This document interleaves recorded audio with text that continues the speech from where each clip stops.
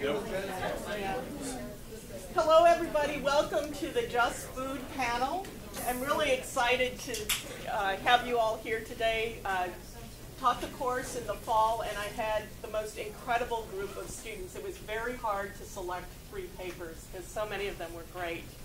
And it was a wonderful experience. I actually fed them vegan macaroni and cheese. I made a cheese sauce out of other ingredients, and we had some really fun times in that class. But at any rate, I do want to introduce our speakers today. The first speaker up is Sam Lyon.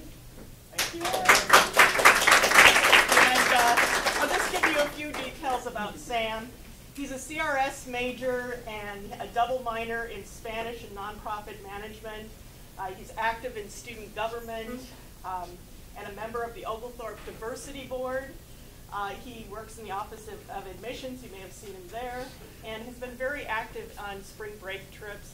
Been to at least 3 different places. 4? Okay. Who's counting? And ultimately hopes to attend law school after graduation. I'm going to introduce all 3 of them so that we can just get into the talks, and we're going to save our questions for the end, unless you absolutely have a burning question, but I'm hoping we can save all the questions to the end. Our next panelist is Chris Strickland. Many of you may know Chris. Chris was raised in Columbus, Georgia, and is a communication major and politics minor. He is going to be applying for an MPA JD program upon graduation, and eventually hopes to run for office. That's definitely the plan we talked about almost from his very first semester here at Oglethorpe.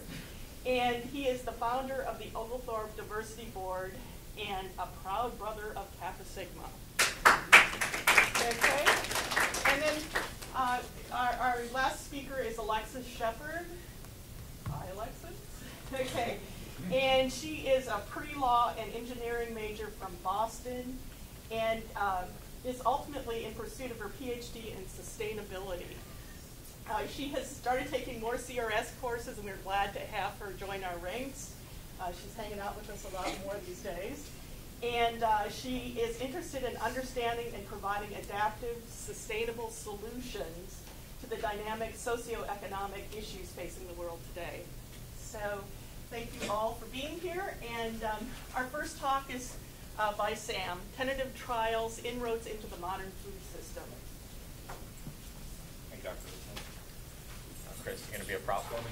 I want to go to the side. Okay. So good morning, everyone. Good morning. So just a brief overview of my presentation. We're going to go through the food system all the way from production, that being harvesting and planting, up until consumption, which is considered in this presentation the buying of the product. So as this was a rhetoric class, and not everybody in here is a rhetorician, I figured it'd be okay to go over a quick theory overview. A couple of the theories I'm going to be talking about today are Dramatism by Kenneth Burke. Burke is a really central theory towards food rhetoric, and overall has a lot of different tenets, including the dramatistic pentad, which adapts Aristotelian logic, but also he has the God and devil terms, which is what we're going to be looking at today. I also use standpoint theory, which focuses on marginalized groups, which is more used towards workers in this. Harding and Wood said that those in power shape the way others see the world, so that's what we're going to be focusing on with that. And then muted group theory, which identifies low power groups, and those in power have to change their language to match those in higher power. So as long as everybody understands those 3 theories and their basic tenets, we should be okay moving forward. So we start with food production. A lot of the food system, well, all of the food system really has to begin with the production of food, and that begins with planting and harvesting. There's something in food rhetoric called the white farm imaginary, where all production and sales of food go through like either white salesmen in supermarkets or white salesmen in food courts or farmers markets. What isn't shown is that in the U.S., 75% of field workers are Hispanic, primarily Mexican, and they're paid an average of 6.76 an hour. The living wage in California, which is where most of these workers work, is $12.83 an hour. So as you can see, that's well below the living wage. But why is it well below the living wage? We looked a lot in the class about the agency that people have towards changing their status in society. And it turns out that immigrant workers don't have a lot of power in changing their plight. A couple reasons for this, including visa problems as well as deportation issues. The people who run the farms will hire migrant workers and promise them a higher wage, a living wage, normally around $10 an hour, but then pay them this, and when they complain, they'll just either call the police or revoke their visa, their worker visa. So workers are really afraid to argue their price. It's also because of the perception of farm workers. The idea of like Jose working the farm and like providing food for your family is something that's perpetuated not only through fast food corporations such as McDonald's and Burger King, but also supermarkets and advertising, as I'm sure Dr. Damari can tell you. So moving into the conception of food, this is what we call the white farm imaginary. It's a pretty good example of a farmer's market. And this is a theory that McCullen came up with. The theory states that we assume those who sell us the food also produce the food, but it's not the case, as we just saw. McCullen, who wrote a whole book about this idea, asserts that the symbols, narrative values, and institutions influence the public to believe that agriculture is built on a white family structure who work the land, and that Latino farmers are left primarily out of the discussion, which is a problem not only for the Latino workers, but also for us who perceive food differently than it actually is. According to the standpoint theory that we discussed previously, the Latino group is therefore marginalized and forced to not have a public voice in there. Not that they have to change their standpoint, but rather they don't have a standpoint whatsoever. There's a couple reasons why this continues to perpetuate, and one of those is corporate control. We're controlled by the food system is controlled by very few companies. And there's a few different things that this leads into. One of those is limited choice in food species, with perceived plentitude of choices in supermarkets and food markets. So as you see this picture, just out of curiosity, opening the floor for this, how many of you think that you have choice when you see this? Like, if you can hit the light down. When you see all of this, there's a lot of different varieties of chip brands. So like, if you guys were asked, do you have a choice, would you say yes, you do have a choice in this, right? Turns out that every one of these is controlled by PepsiCo. Lay's, Ruffles, Doritos, Fritos, and Rolled Gold are all controlled by Lay's. They're controlled by PepsiCo. And as such, the perception of food and food choice is kind of skewed. Additionally, there's the food genome, which is growing shorter and shorter every day. And this has to do with genetically modified organisms, as well as food needs by the country and abroad. So I'm sure you've all heard of Monsanto. Monsanto seed continues to become stronger and stronger each day, and this is due to cross-pollination in fields, as well as litigation in courtrooms where Monsanto will actually sue farmers who have their field and their crop that didn't pay for that year. Because of this, a lot of farms who are smaller and will have their own seed, like a family seed, will go out of business, and the land will be bought by Monsanto at a lower rate than they would have had if they just bought into the system already. And Monsanto is very open about going to these people and saying, like, you either do this or we'll take you over in 5 years. And it's kind of an aggressive tactic on Monsanto's part. So there's a few different texts if anybody's interested in looking into this. Stuffed and Starved, which talks about the institutionalization of corporate farming, and The American Way of Eating, which discusses choices people make in supermarkets and why there's a limited supply of choices. Rhetorically speaking, the corporate control isn't portrayed properly in the media, which limits our choice and our freedoms towards making coherent choices. Some God terms and devil terms that they use, of course, like low, non-fat, low-fat, low-starch, not with these particular products. But these are all just arbitrary terms that don't really have anything, like what is low-fat, like nobody really knows what low-fat is, what kind of percentage that is. So they're just using terms in order to market appropriately, which is a problem. So if you've taken any of Dr. Shikande's classes, I'm sure you've seen this chart about media control and media concentration. It shows the top 6 corporations that have control over the media. People get really aggressive about this, but what you might not have known is who controls the food system. So these 10 companies control 95% of the food system. And the independents are normally in either breweries or organic, like health brands, which are being bought up every day. So finally, moving from all that, we come into a consumer choice, which is, of all the groups, the most unassuming. So factors that go into buying food from a consumer standpoint: convenience, economic situation, brand reputation, labeling, placement of supermarkets, and health benefits. But of all of these, the most controlled is the economic situation by corporations. So corporations will place supermarkets within certain cities. And within these cities, they'll have them in high-income areas, so low-income people will have to buy food from liquor stores and gas stations. And that's their only way to buy food. And Detroit is a really good example of this. I think within the city limit of Detroit, there's only one supermarket in the wealthiest part of town. And because of this, people are forced to buy unhealthy foods like chips and soft drinks,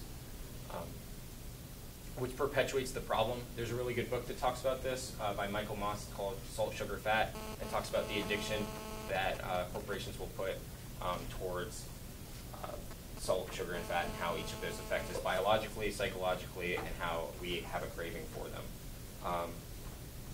Also perpetuated by all of this, and which goes into factoring of consumer choice, is how the branding of commercials go into each different supermarket and product. So normally we see men as helpless to cook, women who are the primary caregivers and like will do all the shopping and whatnot. If the men are doing the shopping, they're normally clueless in doing so. And this is a problem because more and more women are working each year, and as a whole, like, it's a different issue, but like more women are working. But they still want to provide that family meal for their families. And as such, the fast food corporations as well as supermarkets have started selling slow food, which is an interesting concept in and of itself. But if you think of rotisserie chicken and the little boxes you can get at like Publix or Kroger, which are meant to provide a simulated home experience. So moving on to advocacy, how can we change any of this from the farm worker not getting paid to us not having freedom of choice? What are the inroads into the tentative trials of the food system? There are labeling laws. Proposition 37 was just shot down, which prevented GMOs from being labeled on food products. There's also only buying at farmers markets and growers markets, which have more organic selections as well as different family seeds. There's the Boycott app, and this is available in the app marketplace. So this morning, when I told them I was going to present, they gave me this bottle of Dasani water. So I scanned it this morning just out of curiosity. According to the Boycott app, which has programmed into my preferences, so I'm anti-GMO, so I don't buy products with GMOs in them. Dasani is given $1.7 million to Proposition 37 in 2012, which is when it was shot down. So they were lobbying against GMO labeling, which is why this is unopened right now. Yeah. There's also local events, which are boycotts, which might be the more extreme, but also discussions. So there was a Farmers to 40 discussion on campus last week, or earlier this week, in a long week. But things like that can just open the door towards discussing food. People don't talk about food enough, and as such, don't feel comfortable and feel like it's an appropriate discussion, but it's definitely something that we should all take into consideration moving forward. So that is my presentation. Here are my references. Unless anybody has any burning questions, I think we'll move forward first. Yeah.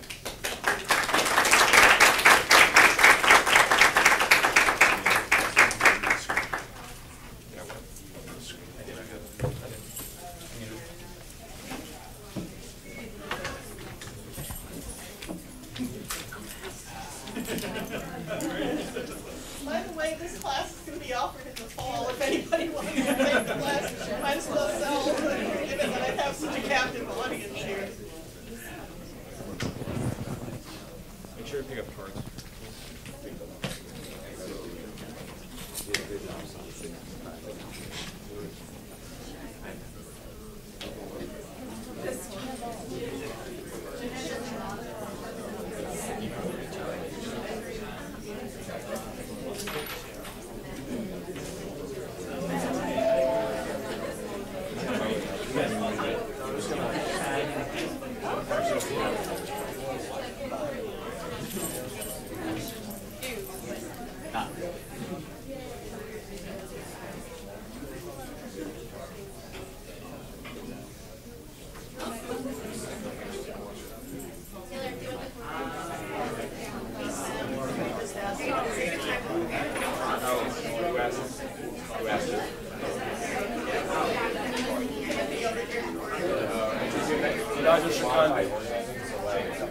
Programming like corn to be bigger is like one of the most common examples for ethanol and other bias importing it.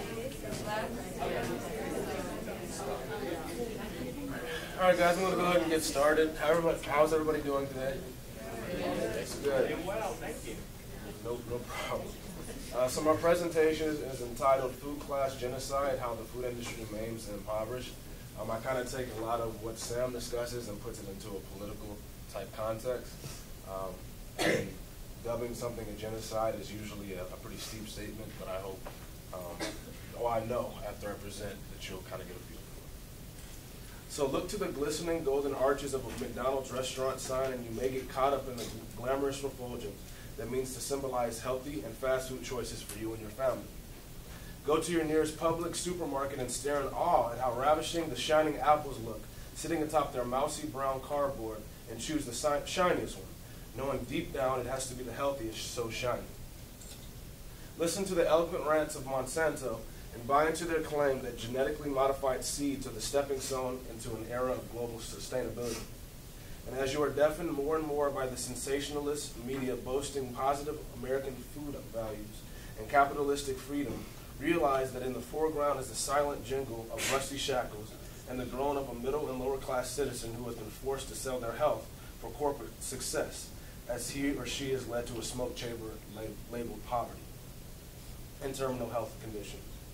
To avoid this new age class genocide fueled by corporate conglomerates working toward a profit motive and trampling over your health, you must lift the shroud that has been draped over your eyes and educate yourself on the reality.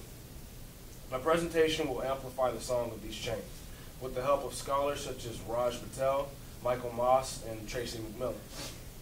I will first paint a picture of the history of the struggle between the powerful and the powerless through the lens of Marx and Engels in their prophetic Communist Manifesto. Then, through the writings of Michael Moss and Tracy McMillan, I will show how this fight is being waged today, with the upper class having an upper hand with its claim on the market and our taste buds. Finally, I will move to the repercussions of this long-lasting battle in the realm of food, namely what is to be known as a food-oriented class genocide, including who are the players in the process of the genocide, the victims, the effects, and how we can begin to take a stand and move toward the future. So, I dubbed the genocide. This is a picture of Raphael Lemkin. He was a Jewish international author and lawyer and creator of the term genocide. So dubbing food inequality is a progression into a food class genocide. Raphael Lemkin a Jewish lawyer who coined the term genocide while working to indict Nazi Germany for crimes against humanity, defines genocide as such. Generally speaking, genocide does not necessarily mean the immediate destruction of a nation, except when accomplished by mass killings of all members of a nation. It is intended rather to signify a coordinated plan of different actions aiming at the destruction of essential foundations of life of national groups, with the aim of annihilating the groups themselves. The objectives of such a plan would be the disintegration of the political and social institutions of culture, language, national feelings, religion, and the economic existence of national groups, and the destruction of the personal security, liberty, health, dignity, and even the lives of the individuals belonging to such groups. It is through food, as my premise follows, that the food industry elicits a genocide in the middle, lower, and poor economic classes in the U.S. and even abroad. It penetrates your health, grabs it by the core, and milks it of its beneficiary aspects so that the industry can gain a profit. As a result, an entire class of people who can't afford to shun the food industry are slowly left to die as they ingest overly processed food products. So, a premise of transcendence. A genocide cannot be empowered without immense political might. In modern day America, there exists behind every grocery aisle and massive meat packaging freezer an epic as timeless as history itself. It is a story of a bloody struggle between the have and the have-nots, the upper echelon and the lower tax bracket, the producers and the consumers. The prophets Karl Marx and Frederick Engels have predicted in their piece, The Communist Manifesto, such a struggle would last well past their days, giving the opposing sides the labels bourgeoisie and the proletariat. In the food industry, one can get a front row seat of this battle between the industrial powerhouse and the often ignorant but slowly rising proletariat. According to these two philosophers, the history of all existing society is the history of class struggles. Much like today, they go on to say that the working class, proletariat, are fighting in the class struggle against the owners of the means of production, the bourgeoisie. And that past class struggle ended either with a revolution that restructured society or a redoubled effort of the bourgeoisie to re-solidify its dominance. Put major food corporations in the place of the bourgeoisie and the lower, middle, and lower class in the shoes of the proletariat, and what is seen is an eerie similarity between a text written almost 200 years ago and the way in which McDonald's, with its cartoon campaigning and its low prices, gets you to religiously consume its products. In Raj Patel's Stuffed and Starved, The Hidden Battle for the World Food System, we see the nucleus of food production firmly in the hands of a few food corporations, with the fate of our nutrition at the hands of a quick processing scheme.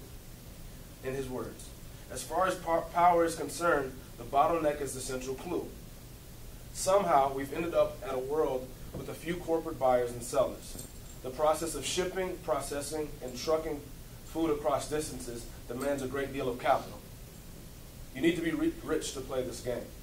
And when the number of companies controlling the gateways from farmers to consumers is small, this gives them market power both over the people who grow and the people who eat it. In Moss's Salt, Sugar, and Fat, we see how corporations pervade our taste buds by brainwashing our minds into believing that the chemicals in processed foods are actually packed with nutrition. Moss, he explores this idea of industrial chemical warfare in Salt, Sugar, Fat. With the careful synthesis of the three, salt, sugar, and fat, which has been used since the birth of food processing as a means to get consumers to consume until they cannot consume anymore.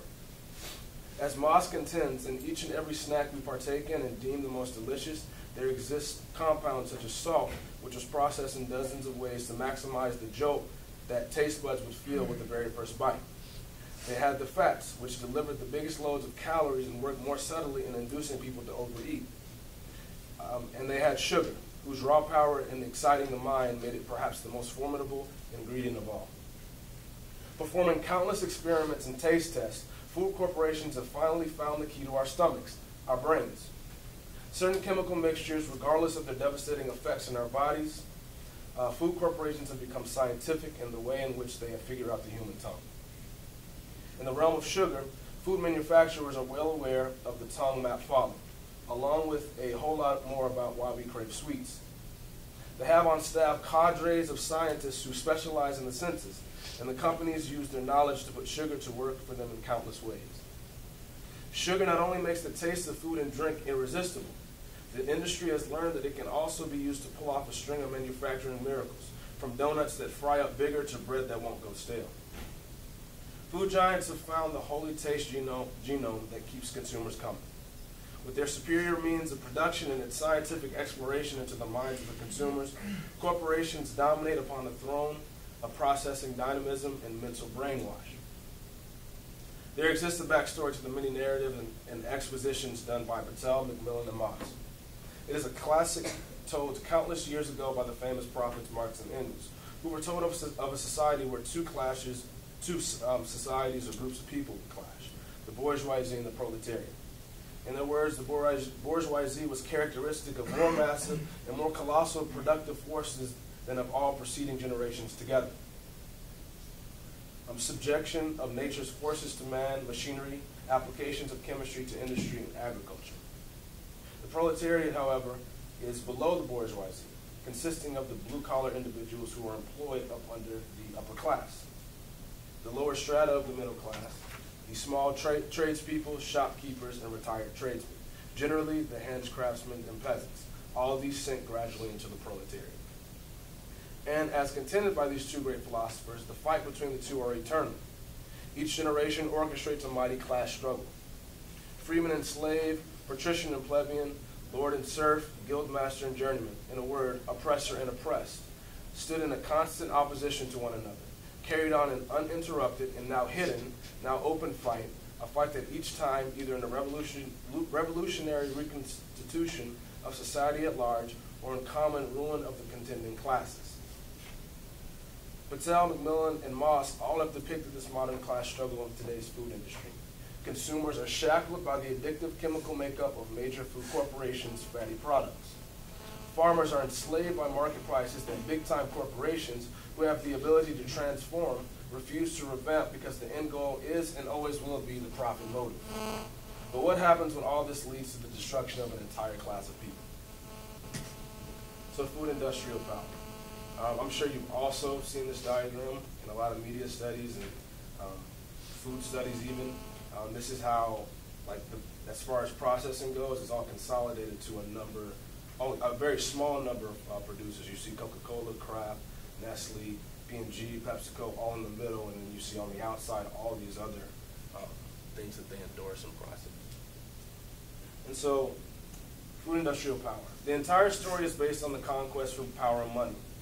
It's a story of colonialism, control over channels of production, distribution, marketing and finance, mobilization of national interests, and a racialized painting of the third world. 10 organizations, including such icons as PepsiCo Inc., Tyson Foods Inc., Nestle, and General Mills Inc., containing a concentrated amount of power from those areas above mentioned, can literally dominate the world. Here's what the power looks like applied to today. The 10 largest companies control half of the world's seed supply. The top 10 companies control 63% of nearly $20 billion US dollars veterinary drug market. 10 firms control 90% of the nearly $38.6 billion pesticide markets, while the top 6 controlling 75% of the market, with analysts pointing to a trend in concentration that will see, by 2015, only 3 major players in that sector. The top 10 in food and beverage processing account for 26% of $1.3 trillion of US dollars, market and packaged foods. And the market with the sharpest trends in concentration, retail, sees the top 100 players accounting for 35% of the US $400 trillion in the market, with Walmart alone accounting for 10% of that share. Here we see a group of few deciding the fate of the many, from retail to meat packaging. So as far as media power, another power major food corporations have is the creation of meanings associated with their products. To combat claims from ardent food critics and empiricism, many food corporations have endorsed their products as nutritious, using God terms such as organic and low calorie, painting an elusive picture of health. For example, Coca-Cola has made its claim to fame on the health scene by boasting of its many low and non-calorie drink choices. In the US and in the UK, more than a third of the colas we sell are low or no calories.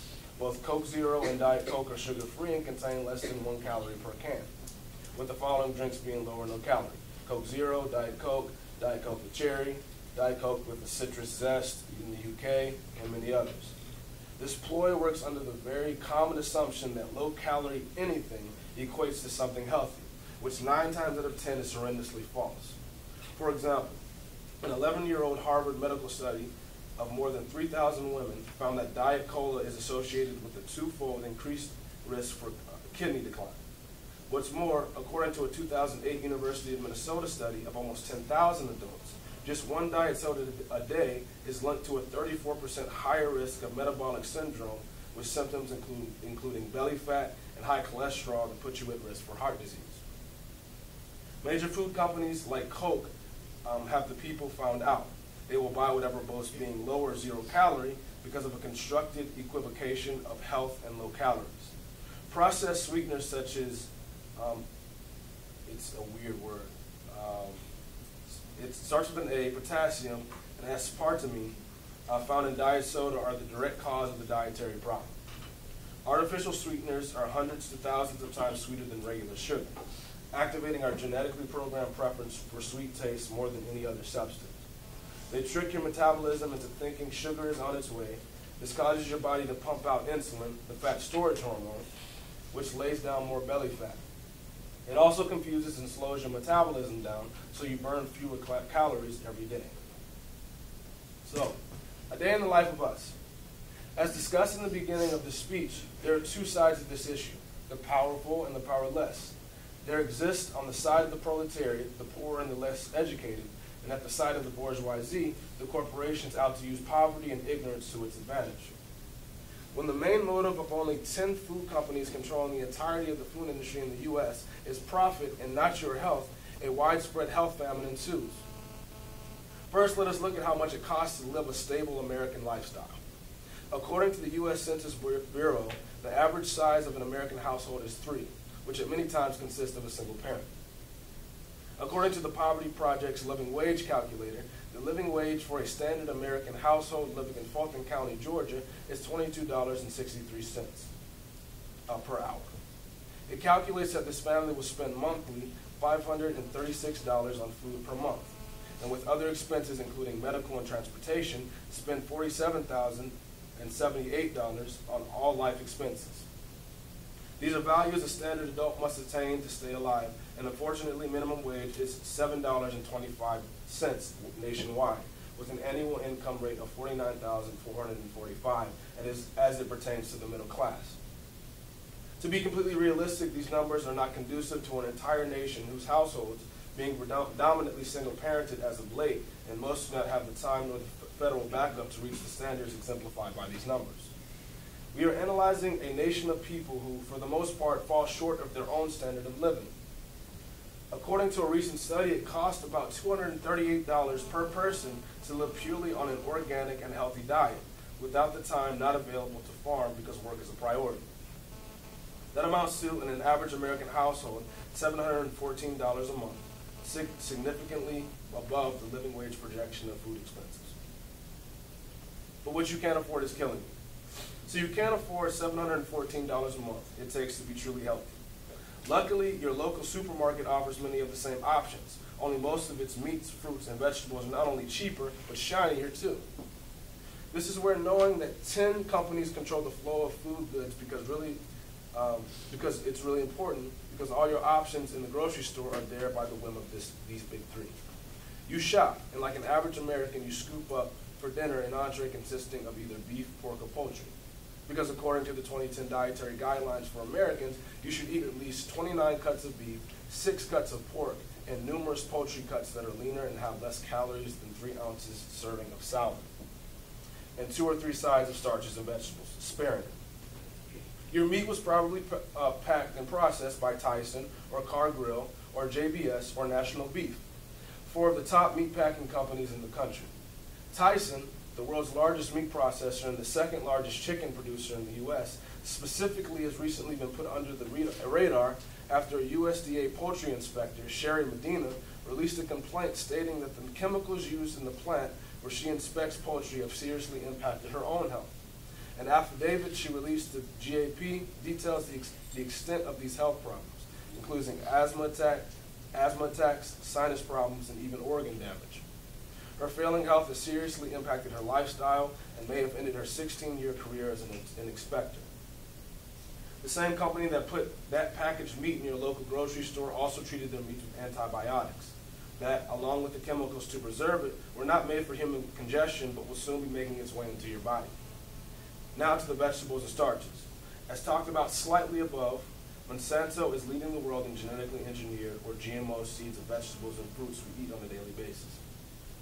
In a recent study conducted by the Institute for Responsible Technology, GMO diets in animals show progressive organ damage, gastrointestinal and immune system disorders, accelerated aging, and infertility.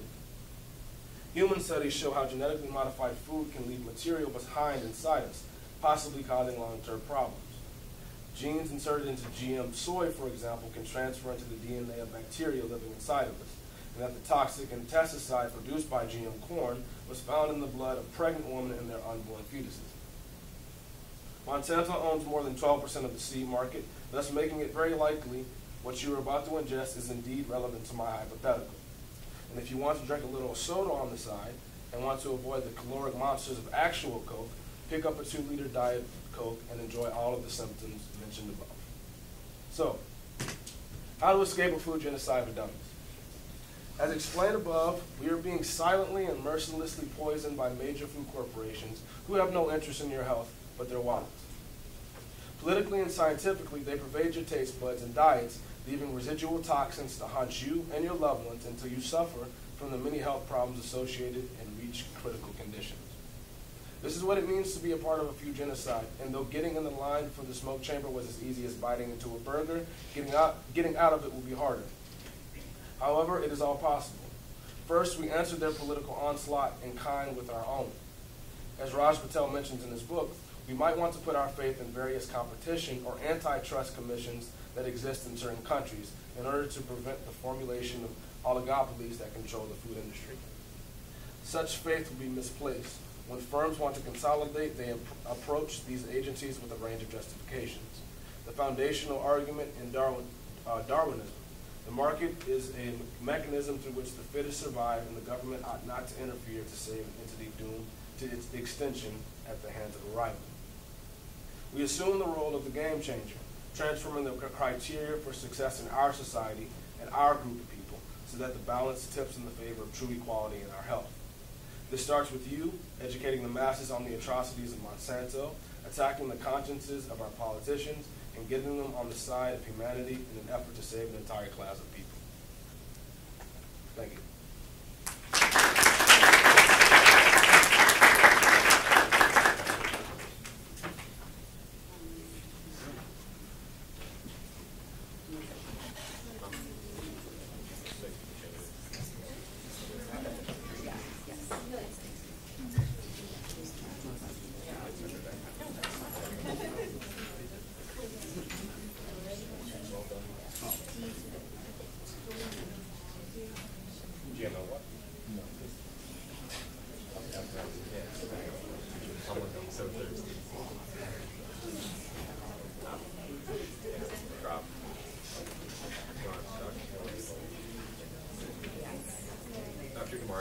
Can you hit the lights, please? Thank you. Hello, everyone. Taking this course last semester, Dr. Rosenthal began by bringing it close to home because I think a lot of times when we think about people being hungry and these sort of larger issues of food insecurities, we think about them being in other countries.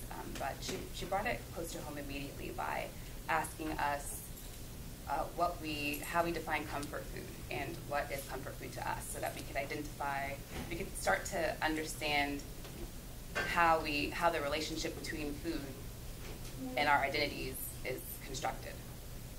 So the problem, the real reason why we were addressing food insecurity and food politics is because there's a problem with hunger around the world. Every day, 1 in 6 people goes to bed hungry. And again, this is sort of one of those overwhelming statistics that we hear that kind of seems to still be at a distance from us. If you take a look at some of our statistics for here in America, we don't think that we have a problem. Our per capita food production has steadily increased, as has our income. So why would we have a problem with hunger? There are these efforts around the world to reduce the issue of poverty and hunger. And despite all of these overwhelming statistics, again, it still just sort of seems like a distant issue. But we do have a right to food, and it's not just the right to eat or to feed yourself. We have the right to adequate, accessible, available food. We have the right to have regular, permanent, and unrestricted access, either directly or by means of financial purchases, to quantitatively and qualitatively adequate and sufficient food. And I'm going to talk a lot about what that means, what adequate, sufficient, and accessible actually means. Availability of food,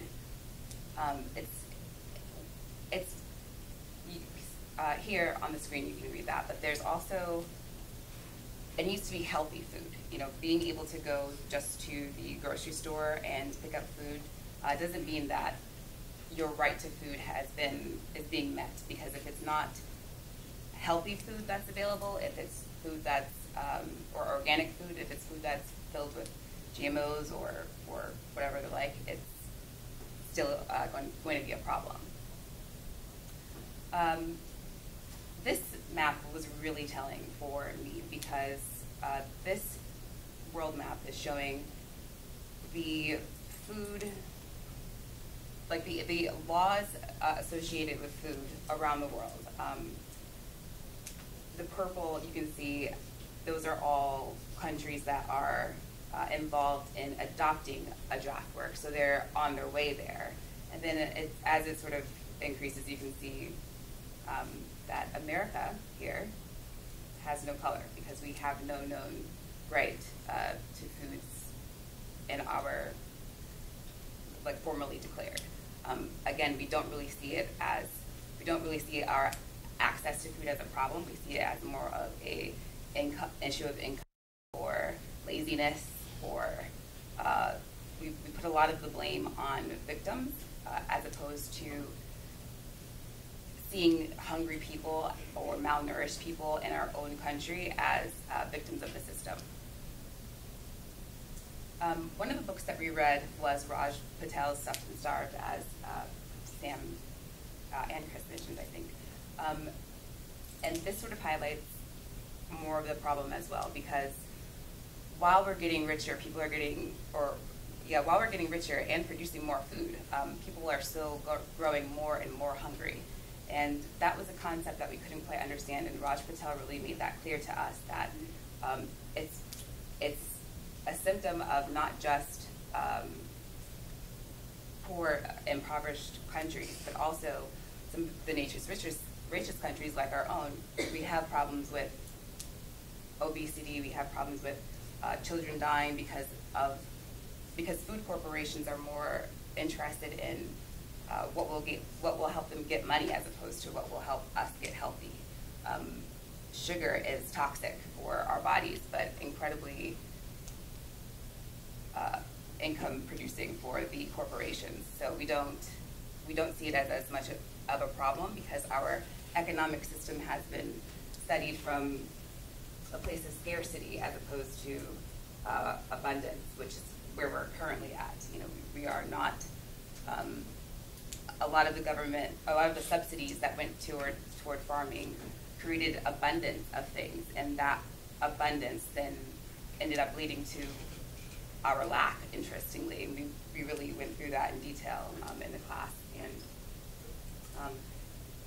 I wanted to talk about our right to freedom, because I began to ask myself, how free are we when our taste buds are scientifically studied, and then our preferences are analytically determined and by race and culture?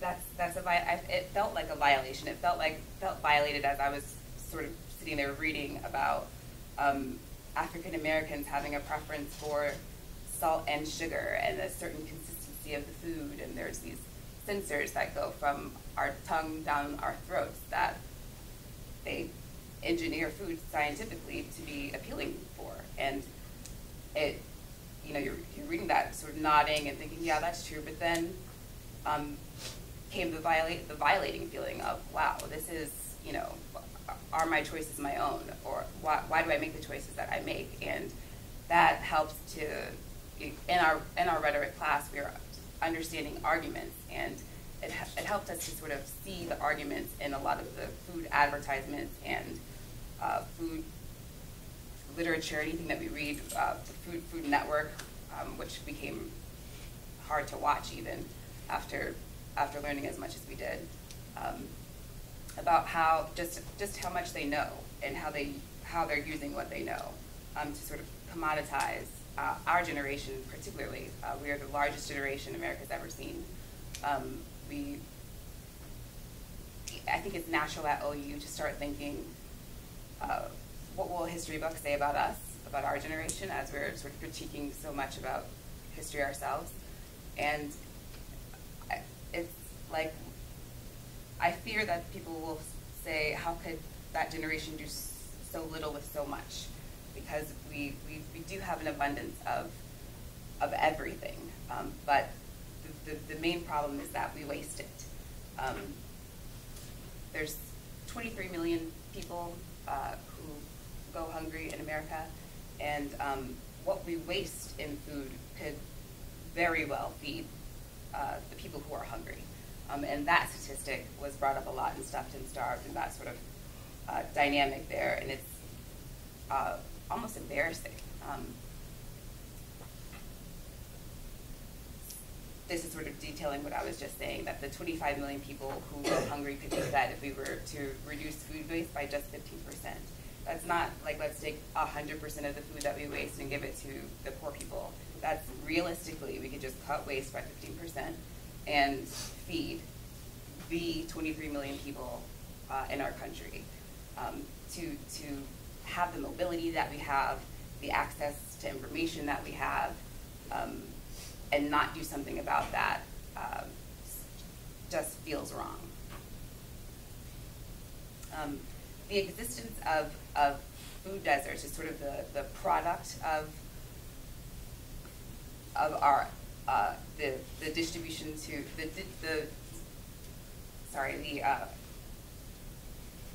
food distribution is not equal. I'm trying to think of the word for inadequate, and it's not coming to my mind. I apologize, but it's in places in urban communities, there are miles that people will have to travel in order to get to a grocery store or to have access to fresh food.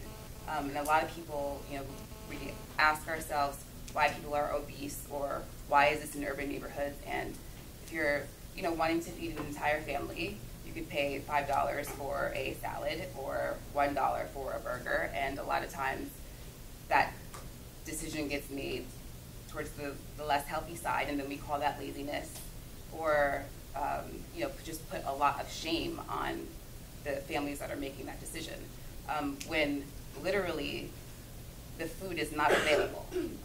They don't have the access to, some of them don't have the access to the appropriate, adequate food that they need, and that is a violation of their rights, right here in America. So reading about that in our books, sort of opening your eyes to it, just even as I would drive down the street or go inside like a little bodega where a banana is like $2 or something insane. It's, you start to see it. It's like hidden in plain view. And again, we share everything as a generation. We will tweet, Instagram, post, whatever. We know what's going on, and so to know and to not do anything again was just the reason why I felt really passionate about everything about this topic, and the existence of food deserts so close to home. They exist in Atlanta. They exist everywhere. Was really a problem for me. So that brought me to the political aspect of food insecurity, because if this is such a problem, and why aren't we doing something? Why doesn't legislation address it? There really isn't a cohesive message there. There isn't or method there. We, as you saw in that first map, we don't really have any policies surrounding that. But other countries have a lot of them. Their food security is more technical, whereas the right to food is legal, and food sovereignty is where it became political. And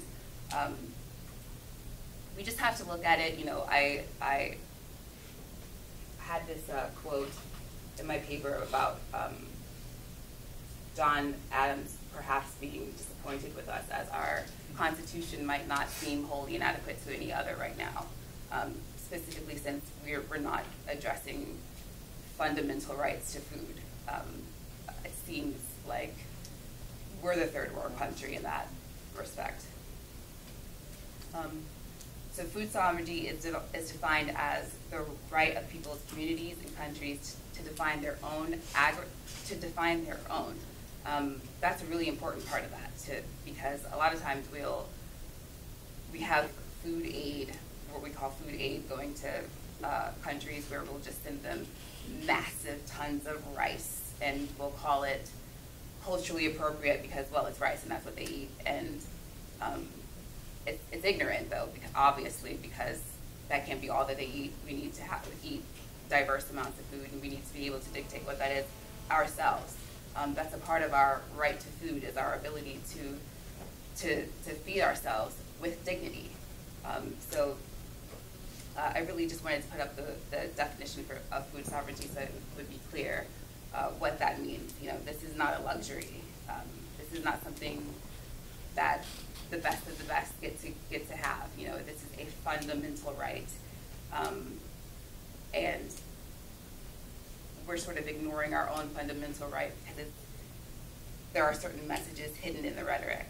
But like in this class, we learn to be aware of what those messages are, and how to decipher them moving forward, and what to do about it in our own lives. So.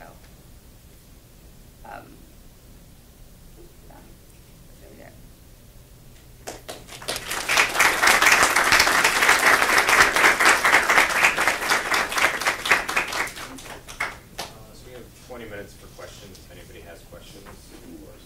My question's for Chris. You described like what the food companies are doing as like a genocide, and you like acknowledge that's like a really strong word. And to my understanding, genocide is the intentional destruction of people. So do you think that the companies are intentionally doing it, or do you just see it as like a means to like a profitable end? I think that, because I took it more as like taking advantage of like a specific maybe cultural group or political group or economic group for the sake of like their own benefit. And so seeing it from that, and the way that you process food, and the way that it's easier to just process it is because you make more money. Like it's cheaper to sell processed food because the production is like just cheaper to do. And so in the process of processing it, of course, it's less healthy. And so you're robbing the populace of consumers from the health just because it's cheap. And so because you have such a high amount of people who are suffering from like obesity and heart disease in this day and age, and I mean the people, like the food industry, the industrial like corporations know this. They see the statistics just as well as we do, even if they continue to do it. And so it's I don't think it may be intentional, but it is a known thing that they do and commit. So I guess that's my two The cents. intentionality could be connected to the engineering part of it. Correct. Just because when I discuss the salt, sugar, and fat aspect, they don't engineer it so that it's nutritious to your body. They engineer it so that it's addictive, so that you can continue to buy it, irregardless of what kind of health benefits you get. And so it's all about profit margin. I have a question for Nancy. Do you think in the near future that we will get eradication policies that will lean towards helping the common people with this food problem? The near future might be a stretch. I think that there's there's a debate right now about, like they'd like to convince us that we can use the fast food system that we have in place right now to deliver healthy food to people because, well, they're everywhere and we can't put organic farms on every block. But I mean, if we can put McDonald's on every block, we can also put farms everywhere. And McDonald's is not ever going to be more concerned about our health than their pocket. So I don't. That's the reason that I don't think a answer is going to be available soon. It's particularly if we're leaning in that direction. I think it's going to be something that we have to take reins of ourselves, and it's one of those things that communities have to demand. They love to say, in all of the documentaries that we would watch, they would constantly repeat that if the market were demanding organic food, that's what we would produce. Every big CEO of any food corporation were like, well, if that's what they wanted, that's what I do. As if we just want to have like this toxins in our bodies. So in order to demand that, we're going to have to take it upon ourselves so that they feel that pinch financially, which causes them to make changes. I guess this question is for you, Strick. And I guess the historical context of America, monopolies, are a big problem for a lot of our, industries and a lot of, civilian problems, citizen problems. So I guess my question is in a modern perspective, especially with that graph you put up, a lot of these like top 10 corporations are kind of like modern monopolies. So how do we rectify that politically, and how do we, control that so that way the producer or consumer in the future doesn't get screwed over by, a lack of government oversight? Right, and that's a question that I had myself. And in the food class, we had the opportunity to discuss and interview Mark Sutton, who wrote Heart Healthy Pizza, Heart Healthy Pizza. And my questioning actually won me a free book. But I asked him, if he were president, how would he go about just what you asked him? And he said he would enforce policy that would break up these consolidations. As far as when I showed you the graph, there's only a number of corporations that mass produce them. He's saying break that up, and then also have more like bureaucratic type, like kind of like how the FDA works. Have more of those and have more oversight over all the consolidations once you break them up, so that not only do you have more people producing stuff, but you have institutions in place to monitor each and every one of these broken up consolidations. So I agree with him. Garrett? That's actually kind of for all three of you guys, but a lot of the focus is on the giant corporations and their control of the market, which is obviously kind of the biggest factor in these problems. However, did you guys come across anything that has to do with local movement? Because I know, for example, in keeping the revival across several socioeconomic boundaries, working in communities as not a closed group, but as a more smaller, centrally focused group tends to be more effective. Did you find that in practice in food anywhere as well? Because I know there's a lot of, I know there was mention of farmers markets, but were there any other? In my research, there's a number of like, I don't know what they're called, but they're groups like they embark in urban farming. And I kind of spoke to that in my presentation, saying that it wouldn't be conducive to the regular Atlanta and American family who's single parented and specifically single mothered homes, wouldn't be able to work a 9 to 5 and then also nurture a garden in the backyard. And so there is a sense of helplessness, but there's also a sense of, we do grant these food industries like a certain level of trust, and that they are making our food. And we can't all, a lot of us in here don't even have the time to grow a farm, on the quad right now. But I did research that, but I didn't think it was conducive to anything, just because the standard American family works more than they would ever have the time to farm something.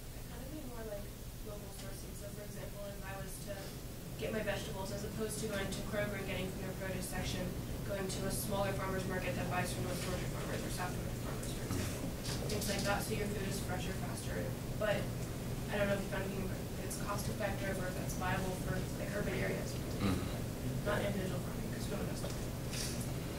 I think unfortunately it's been sort of a class distinction, and if you can go to a farmer's market, it's because you have the financial means and you live in that area, and that's you know, for me, where it was like a violation of your right, because a farmer's market should not be available to people in a certain class. Those things exist for sure. We come across them a lot. I come across it in my own neighborhood, but it doesn't address the hunger issue that we have, or food. It's not a solution in food deserts, because the people who would build something like that in neighborhoods where they're built now, like Chris is saying, it's just not realistic. It's not viable for them. Which is why they need help to be able to do that. I mean, there's certain systems like there's a place where if you get food stamps, your food stamps are worth twice as much at an organic market than they would be elsewhere, and that's sort of their way of equalizing things. So that's one that I read about that I thought is pretty effective, but that's not a federal or national standard. You know, that's just a small thing. Just on a final note about that, another one of the issues beyond that, like I know the Nashville Farmers Market does accept food stamps, but the products that are sold in supermarkets tend to be larger and last for a longer period of time, so they like keep longer, and they're cheaper. So people don't really see the point in like going organic. They don't think the health benefits outweigh like the extra price, even if it's a couple cents. Dr. Mark. Part of the issue seems also like the populations that these foods are targeted to may not have information or knowledge, understanding about this. I mean, you're educated people, and you know, weren't aware of this before you took the class, and so then I was thinking about ways you could get this out, you know, and then I was thinking YouTube video, and I realized, wait a minute, I don't know if those populations necessarily would be online.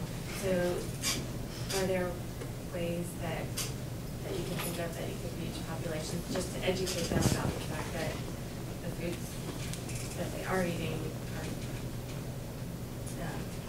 not so beneficial for their long-term health? This was another, that's a question that I had also, and it was another just sort of rough area, because food literacy starts in the kitchen at home.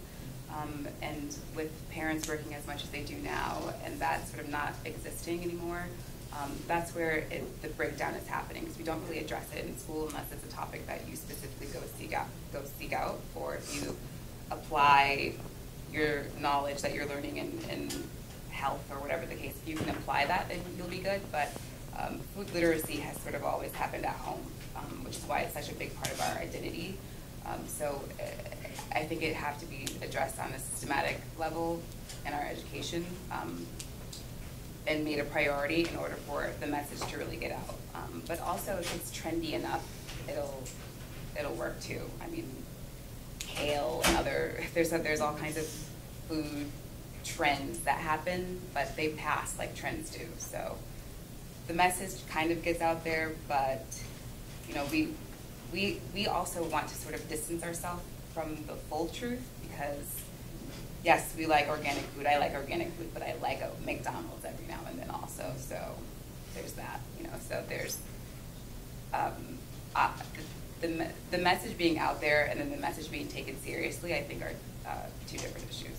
Did you come across anything in your research with regards to insurance companies? I did not. That would be a way to get to. Yeah, that's a good idea. Well, I do know that Kaiser Permanente came out with a statement, I think it was last summer, promoting you know, fruits and vegetables almost as a prescription for health, and also came out against genetically modified organism They say foods. to cut, you know, affect the cost to them. Then they Yeah. become interested. Right. Yeah. And that's shocking, because that's the only health organization I know that is really promoting that kind of program. Another program I was thinking of is some of the farm-to-school programs, where they take children out to farms and say, look, here's where a vegetable really comes from, and vegetables are not yucky. Pull the carrot out of the ground and take a bite. Isn't that sweet? You know, and it's a shocking reality for some children, you know, that they've only seen perhaps canned vegetables. And so I think that's a viable alternative, is to really show kids where food comes from and even involve them in preparation of food. This is for anyone, but you address mostly problems of urban and suburban food distribution. So my parents live in a subdivision where they're 5 miles by roads to get to any supermarket. But I mean, at Oglethorpe, you can walk to Kroger in half an hour. It's not, but how do you deal with someone who lives in Dublin, Georgia, and it takes them 45 minutes to drive to the nearest supermarket, where you can't, and even if you build more farmers markets and so forth, you're going to have these people who are the rural poor and they're too far away, so that when they take these trips, they can't go to the supermarket twice a week because it's a 40-minute drive. There's gas prices involved, the time involved, and so forth, and so they have to buy either frozen foods or heavily preserved foods. Otherwise, they're just going to go bad, and they're not. By the time they go to the supermarket the next time, they're going to have 3 days where there's no food because it's all gone bad in their pantry. What solutions are there for the rural population for more, less processed food? So frozen foods don't lose nutritional value over time via food process. Like, they're not processed the same way as like canned foods are, or fast foods are. So frozen foods would be fine, but there's always the option of gardening. But also, I know like taking group trips, buying in bulk would be a fine option. But I think going to the supermarkets and like demanding like placement in that town, even if it's like a half-size supermarket, like it doesn't have to be like fancy Kroger that we just got, but like a half size. So you have all your basic amenities. Maybe classes are brought in to like teach people how to like make their own bread or make their own soup, or and then that way they have more options in what they can eat. They don't have to buy bread twice a week because bread will go bad. Like, they know how to make bread, so they can make appropriately sized loaves if that's something that they're interested in. Food literacy is a big part of the problem, but I mean, what we all recognize in the class is that there isn't a solution that's not going to hurt a little bit or cost us our convenience. We will have to give up some of our convenience if it means you have to go to the grocery store more than once a week in order to have wholesome food. And that's what it will be. If we are better educated, or if we take it into our own hands and have our own gardens, or whatever the case, or if there's community level gardens. I mean, in other countries, they go to the little corner, person selling the food that they just grew every single day. That's a normal part of their daily life and their routine. Here we have the convenience of, I need to stack up, I can't go, we have a certain mentality around food in general and our entire food process, and that will have to change fundamentally if we want to see the results that we need to see. It's a tough question. Yeah. Definitely. I guess we don't really have a set answer My for you. question is in your opinion, how would you begin to tackle as big as unhealthy cultural food trends when awareness doesn't seem to be enough? Because if you look at adults who are supposed to be such an informed segment of the population, we have them going to fast food places such as McDonald's, knowing food is that processed and that bad for you. So I guess my question would be like, how do you address a culture that just doesn't care anymore? And how do you change a group of people's eating habits if awareness doesn't seem to be enough? And food literacy is not as, I would say, valued as So that's a great question.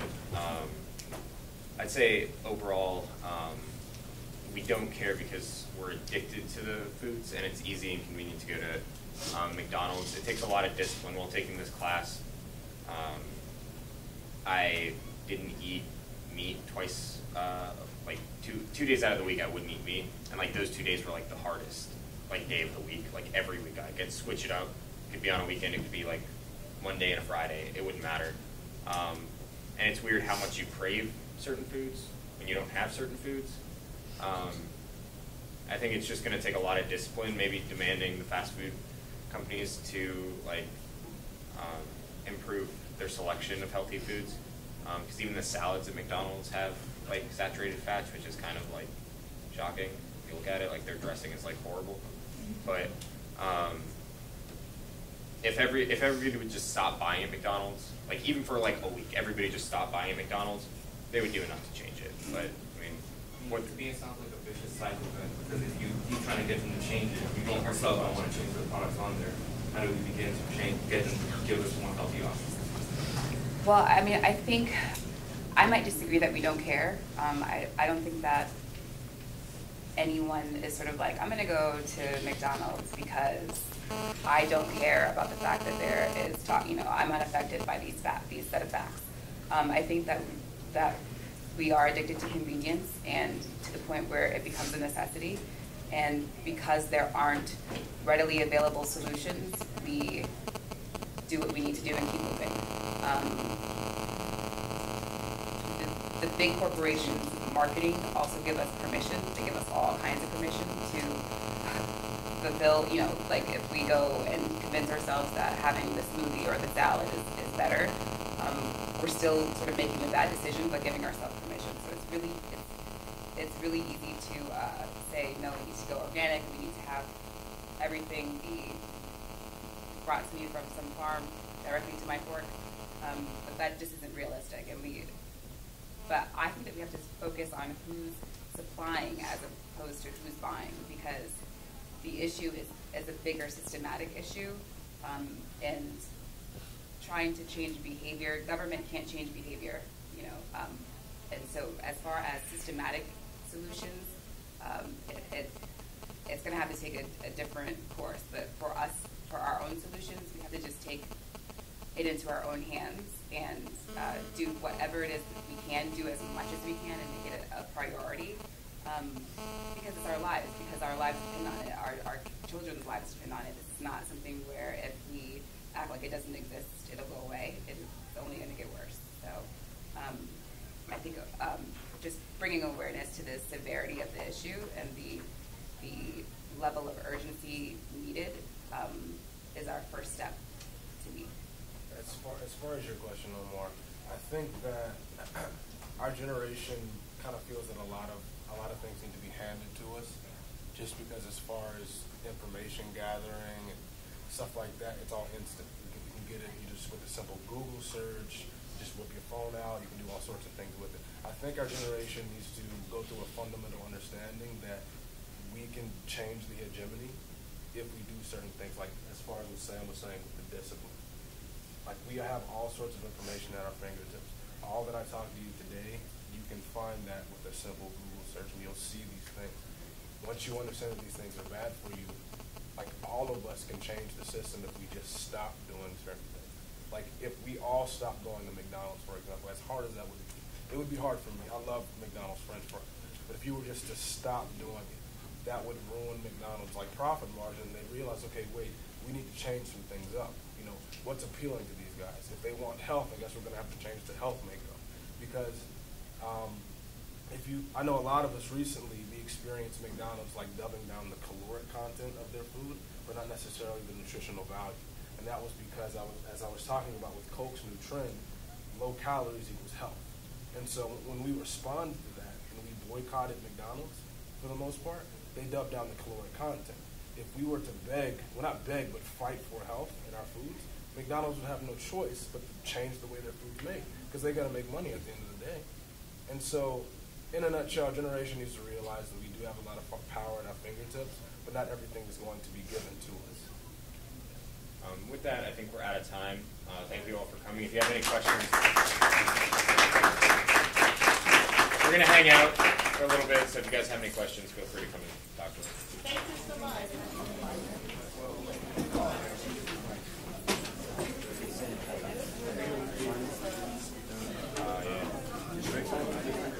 Yeah,